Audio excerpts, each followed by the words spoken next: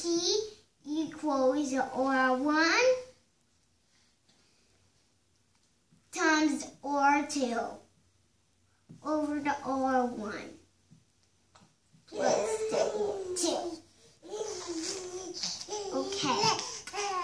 R1 is 8 ohms times 2 ohms divided by 8 ohms plus 2 ohms. So what's our total resistance? 16 over 10. Now what's the total resistance? 16 divided by 10.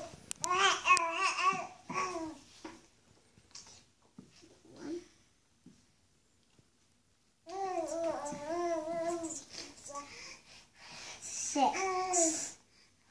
Okay.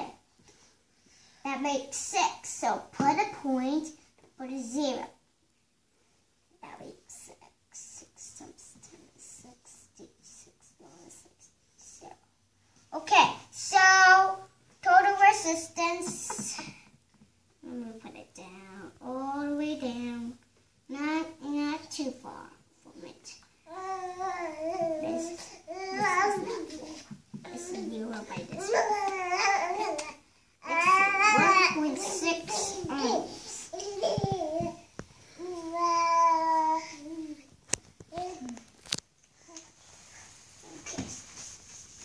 Okay, now what's going to be our total current? What's the current? The current is V over R. V means voltage, R means resistance. So V is 8 divided by 1.6. Okay. So IT equals 8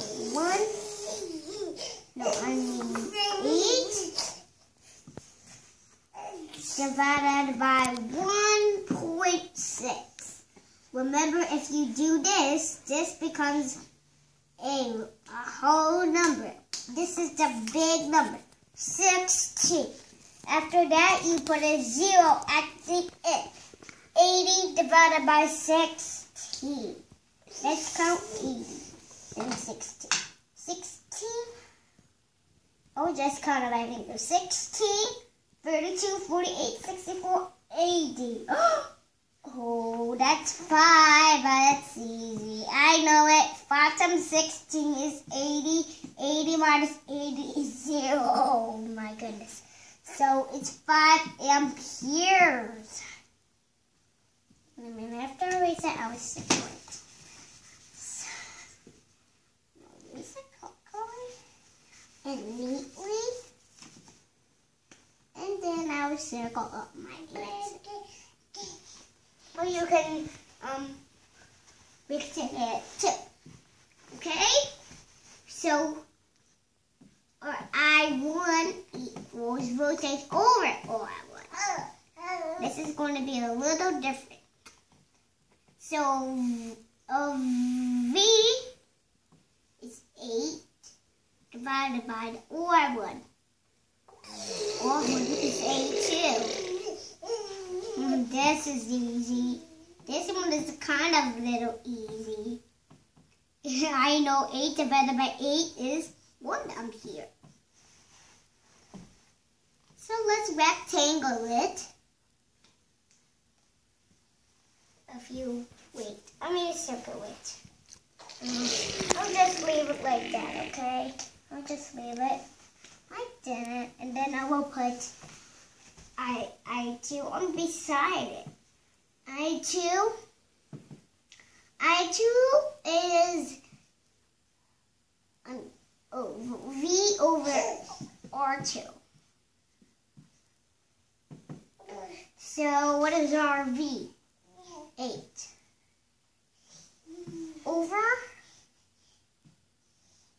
R2, 2. I2, yes, 4 amps.